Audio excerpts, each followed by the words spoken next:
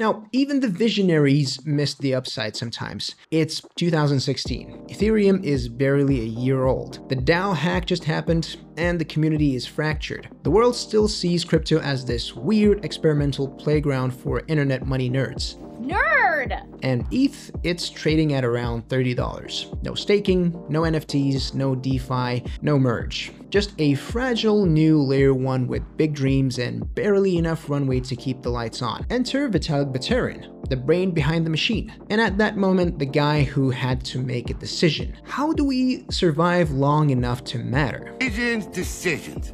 So he sells 30,000 ETH. Not to cash out, not to buy a Lambo, but to fund the Ethereum Foundation, the legal fees, dev salaries, infrastructure, keep the project alive, patch the wound from the DAO split, and hold the community together while the world is still deciding if Ethereum is a joke or a movement. Our hero! The sale brings in about $1 million. $1 million? $1 million.